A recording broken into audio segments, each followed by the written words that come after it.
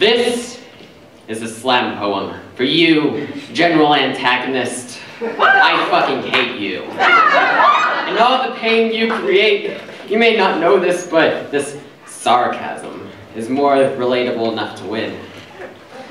You are an old-fashioned asshole, or myself, I'm going to be vague. And I'm going to be angry because I am a person with insert trait assholes use against me. And then, and whisper, you can't fuck with me. And I'm gonna ramble sad things, hopelessness, heartbreak, regret, teary eyes, incomprehensible pain, and then less sad things that sad people do. Crying down the street, walking down the street, crying. Eating prickly pears to show my pain, failing to touch my toes, crying some more. Being drenched in lit gasoline, crying some more. Regret, tap dance class, fall over, sob, I just can't tap dance.